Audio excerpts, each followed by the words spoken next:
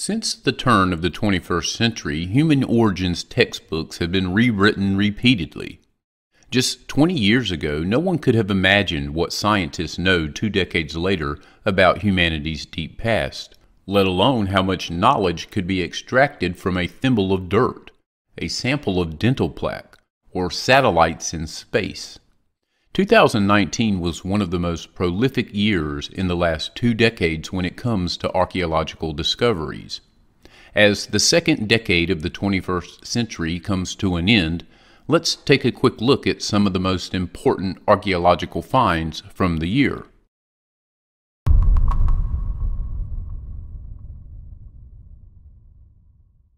At the beginning of the year, on January 2nd, the headline read, "Pre-Aztec Temple to Flayed Lord Fertility God Depicted as Skinned Human Corpse." Mexico's National Institute of Anthropology and History said the find was made during recent excavations of Popoloca Indian ruins in the central state of Puebla. The institute found 2 skull-like stone carvings and a stone trunk depicting the god Totec. It had an extra hand dangling off one arm, suggesting the god was wearing the skin of a sacrificial victim. Priests worshipped Totec by removing the skins of human victims and wearing them.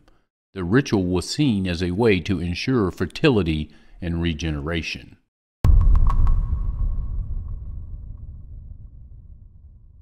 On January 31st, we found out that Neanderthals and Denisovans, both relatives of modern humans, were roommates, literally, for thousands of years in a remote Siberian cave.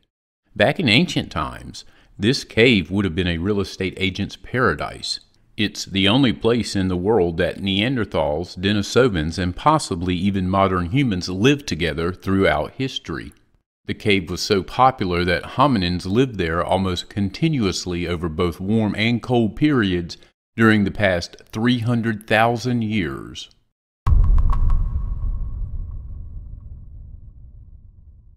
In early February, 50 mummies dating back to the Ptolemaic era were discovered. The mummies, of which 12 were children, were found in 4 burial chambers 9 meters or 30 feet deep in the Tuna el Gebel site in Minya, south of the capital of Cairo. Some were wrapped in linen, others were in stone coffins or wooden sarcophagi. Their identities were unknown, officials said, but they were likely to have held important positions.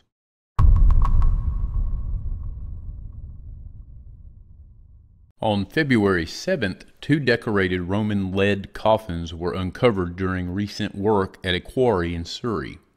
Both coffins were made from soldered sheets of cast lead, and their lids were decorated with images of scallop shells set within triangles and rectangles formed from beaded straps. Scallop motifs are common decorations on the lids of Roman lead coffins, particularly on those found in the Thames Valley area.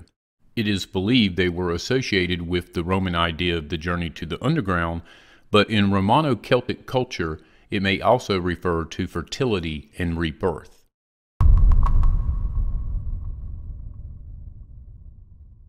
On February 13th, it was announced excavations carried out by an Egyptian mission at the Tel Abu Sifi archaeological site in northern Sinai uncovered the remains of a limestone building that was once a workshop for the construction and repair of boats and vessels during the Ptolemaic and Roman periods. The site is said to have been the location of the Roman fortress Scylla. The workshop includes 2 dry dockyards where ships were built or repaired.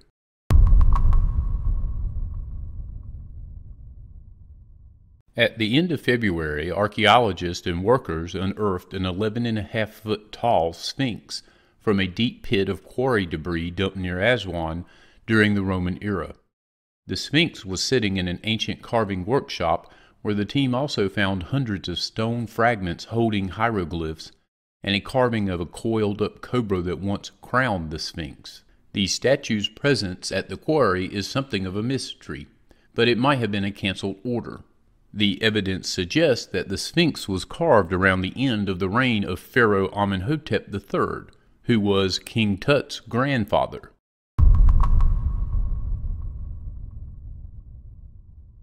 On March 25th, a trove of Aztec sacrifices, including a richly adorned jaguar dressed as a warrior, was recently discovered in downtown Mexico City. The find could lead archaeologists to the most tantalizing find yet, an Aztec emperor's tomb. Discovered off the steps of the Aztecs' holiest temple during the reign of the empire's most powerful ruler, the sacrificial offerings also include a young boy dressed to resemble the Aztec war god and solar deity, and a set of flint knives elaborately decorated with mother-of-pearl and precious stones.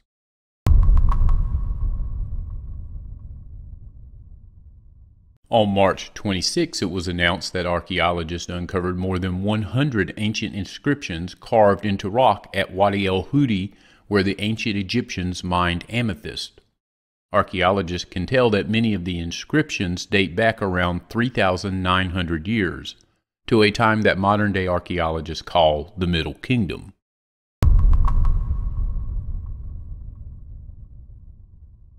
Also on March 26, archaeologists claim to have found a 3,000-year-old port where stones were transported to be used in the building of temples and obelisks. The Antiquities Ministry said that the port was located near the Gebel el Sisila archaeological site in Upper Egypt, near the southern city of Aswan. It says that the port dates back to the 18th dynasty, which ruled from 1543 to 1292 BCE.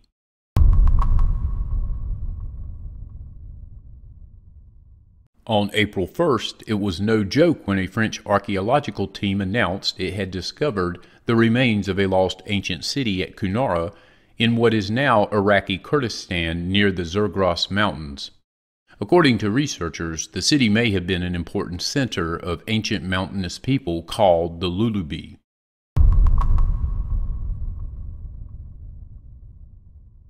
On April 11th, it was announced that ancient bones and teeth found in the Callao cave in the Philippines led to the discovery of a previously unknown species related to humans called Homo luzonensis. The fossils belong to 2 adults and 1 child who lived between 50,000 and 67,000 years ago. This time frame means luzonensis would have lived at the same time as Neanderthals, Denisovans, Homo sapiens, and the small-bodied Homo floracensis. Like other extinct hominins, luzonensis is more of a close relative than a direct ancestor.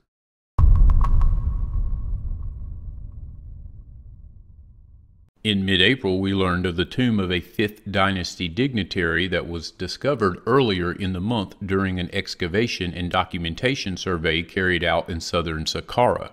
The tomb consists of a superstructure with an L-shaped offering chamber, which was once decorated with reliefs. Only the bottom part of this decoration is preserved, as the white limestone blocks of the other parts were reused in the construction of other buildings in antiquity.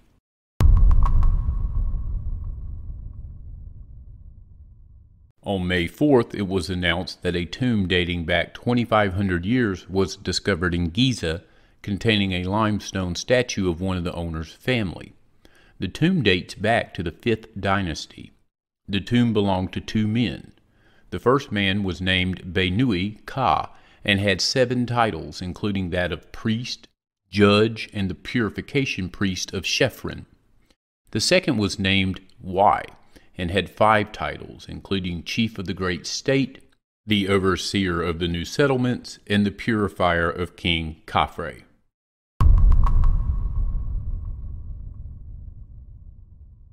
On May 14th, we learned that the Egyptian archaeological expedition at Tal al-Qidwa in North Sinai uncovered the remains of 2 towers of a military fortress dating back to the 26th dynasty. This is the oldest historic fortress discovered in Sinai and represented the eastern gate of Egypt and the only fortress controlling entry and exit to and from the country during the late period of ancient Egypt.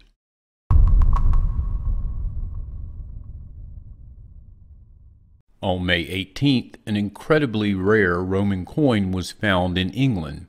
It depicts Ulpius Cornelius Laelianus, who reigned for about 2 months in 269 AD before he was killed.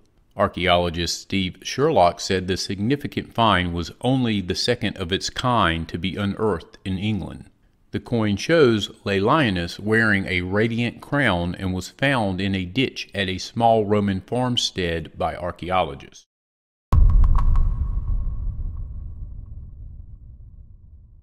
On May 22nd, the Alabama Historical Commission announced that a wrecked ship off the Gulf Coast is the Clotilda, the last known vessel to bring people from Africa to the United States and into bondage. From February to July 1860, the Clotilda carried 110 people from present-day Benin to the shores of Mobile, despite an 1808 U.S. law banning the import of slaves.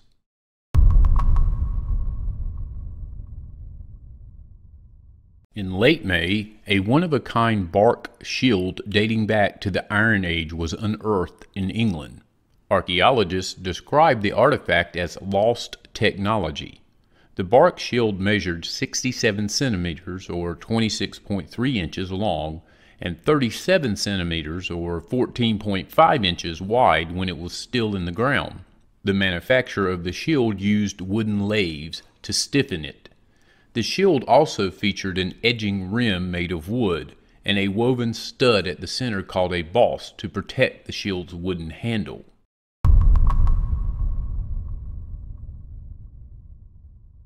On June 8th, it was announced that an underground city partly submerged underwater and estimated to be around 5,000 years old was discovered by municipality crews trying to determine the cause of flooding in several houses. Initial examinations revealed that the underground city had 3 floors and was comprised of homes, tunnels, and places of worship stretching for 5 kilometers, in addition to a small human figurine believed to be an icon.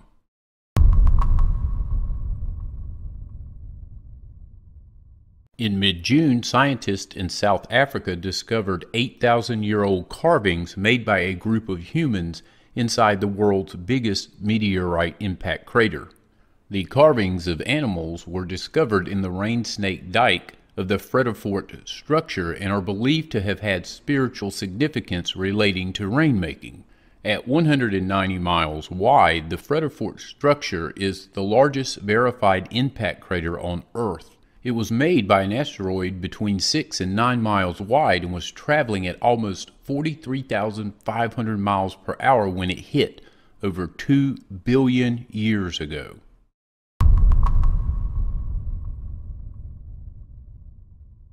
In late June, German and Kurdish archaeologists uncovered a 3,400-year-old Bronze Age palace on the eastern bank of the Tigris River in one of the most important recent archaeological finds in the region.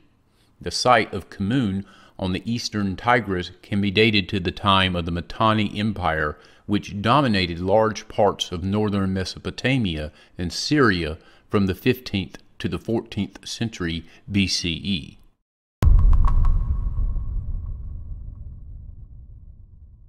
On July 18th, archaeologists claim they found the Church of the Apostles, which Christian tradition says had been built over the home of Jesus' disciples, Peter and Andrew, in the village of Bethsaida by the Sea of Galilee.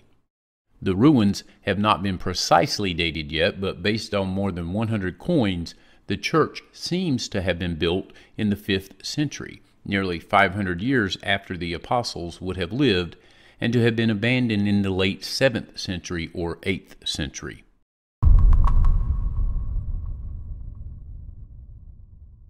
On July 26, a mysterious destroyed temple was discovered in the ruins of an ancient Egyptian city that sunk into the sea some 1,200 years ago. The sunken city of Heracleion, also dubbed the Egyptian Atlantis, was lost in the waters off Egypt's north coast for centuries until it was first uncovered in 2000. Constant studies have been undertaken at the location since the discovery, with researchers recently uncovering the remains of a Greek temple and treasure-laden ships at the underwater site.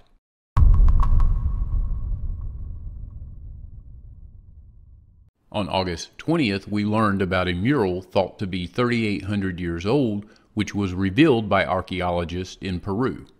The wall was found inside a public ceremonial building at Vicama site north of Lima. The complex carved scene depicts iconography including a human-like toad and representations of people.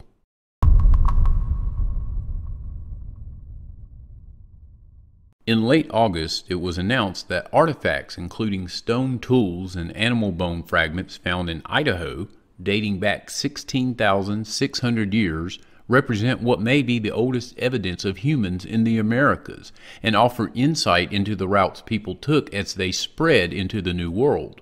Scientists said they used radiocarbon dating to determine the age of artifacts unearthed at an archaeological site called Cooper's Ferry in western Idaho near the town of Cottonwood. People were present there at a time when large expanses of North America were covered by massive ice sheets.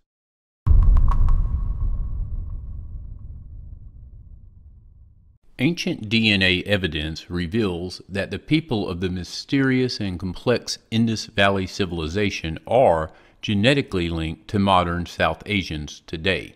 The same gene sequences drawn from a single individual who died nearly 5,000 years ago and was buried in a cemetery in India also suggest that the Indus Valley developed farming independently without major migrations from neighboring farming regions. It's the first time an individual from the ancient Indus Valley civilization has yielded any DNA information whatsoever, enabling researchers to link the civilization both to its neighbors and to modern humans.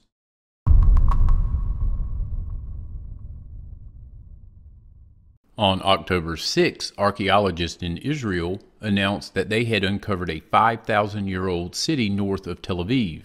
It is the largest Bronze Age urban area found in the region to date and could fundamentally change ideas of when sophisticated urbanization began taking place in the area. The archaeologists described the city as cosmopolitan and planned. It covered 160 acres and was home to about 6,000 people, which would have been a significant size for the era. Older ruins dating back 7,000 years were also found under the Bronze Age city.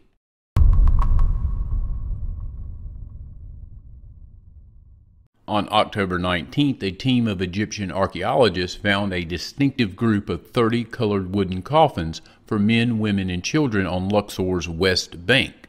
It is the first large human coffin cache ever discovered since the end of the 19th century.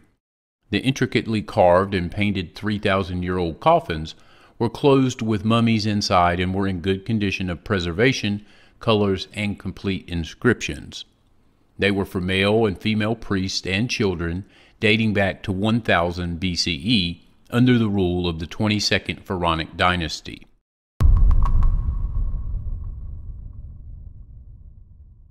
On October 21st, we learned of the rediscovery of a city called Mahendra Parvata in Cambodia.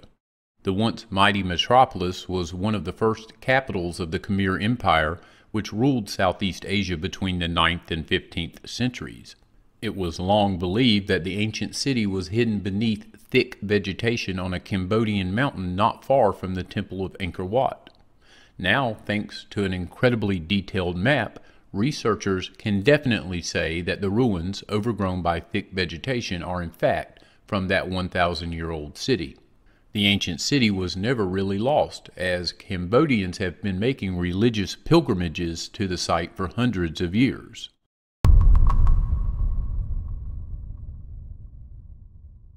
A previously unknown Bronze Age monument has been discovered hidden in the Forest of Dean following an airborne laser scan. The ritual monument dates back to about 2000 BCE.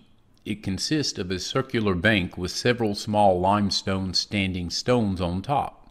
Archaeologist John Hoyle, who found it, said it was the only site of its kind in the area and was a very significant discovery.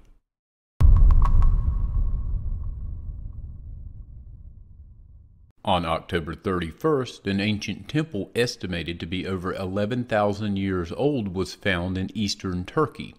The temple dating from the Neolithic period with 4 monuments was unearthed in Mardin, an area known to have been home throughout history to Sumerians, Akkadians, Babylonians, Hittites, Assyrians, Romans, and Ottomans, among others.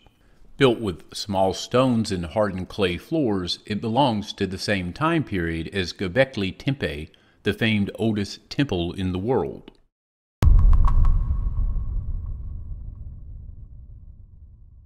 Britain's first city arose near an ancient spring on the Salisbury Plain, and the ancestors of its inhabitants probably built Stonehenge, experts believe.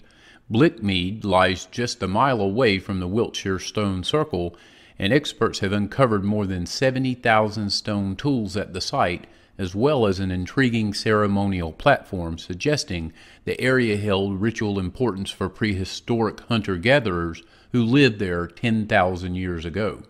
Although hunter-gatherer populations rarely settle in one place, scientist Dr. Albert Lynn believes the site could have been one of the first cities in Europe.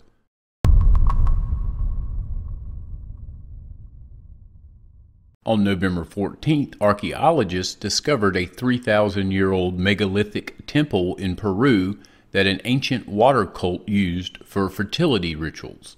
The temple, found at the Huaca El Toro archaeological site, is located in modern-day northwestern Peru. It is the first megalithic temple found in this valley, which sits between 2 rivers that join together and give rise to the Zana River. The ancient cult, whose members worshipped water, likely built the temple in an area where a new river rises as a kind of territorial symbolism.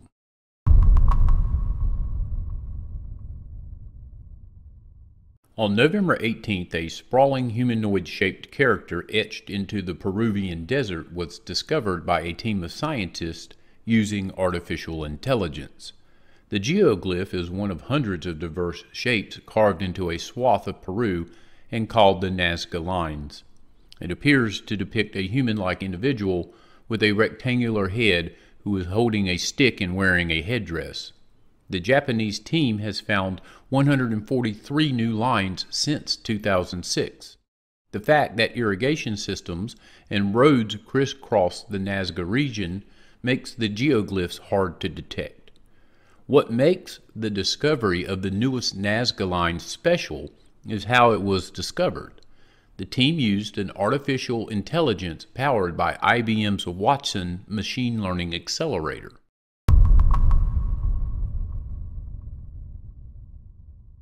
On November 21st, a monument believed to be around 8,000 years old was unearthed in northwestern Turkey, according to the head of an excavation team. This structure is an important discovery both for the Aegean Islands and western Anatolia. The T-shaped monument is an obelisk made of 2 pieces interconnected by 7-meter-long walls. It resembles the standing stones in Göbekli Tepe.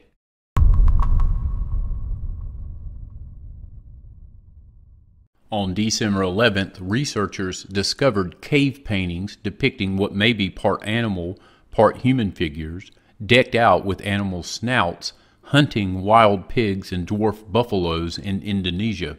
These may be the oldest known examples of rock art a new study finds. The 44,000-year-old artwork may also be the oldest evidence for the human ability to imagine the existence of supernatural beings, scientists added.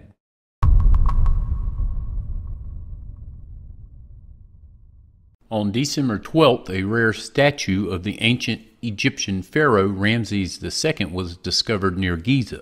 The pink granite statue, which is almost 3.5 feet tall, was found to have the symbol Ka, thought to be an aspect of the soul or spirit by the civilization. This discovery is considered one of the rarest archaeological discoveries. It is the first ever Ka statue made of granite to be discovered. The only Ka statue that was previously found is made of wood, and it belongs to one of the kings of the 13th dynasty of ancient Egypt.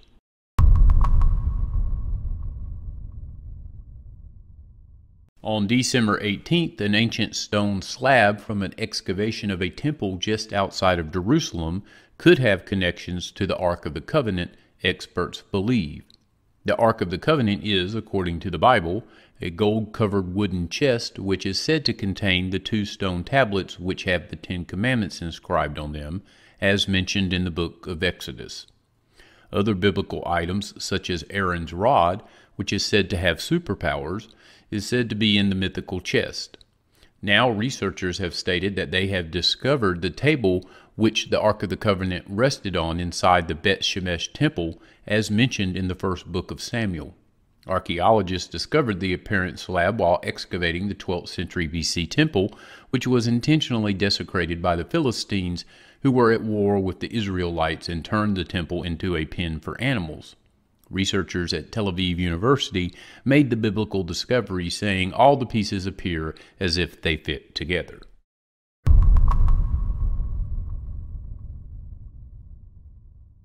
On December 21st, archaeologists discovered 2 magnificent 3,500-year-old royal tombs in the shadow of the palace of the legendary King Nestor of Pylos.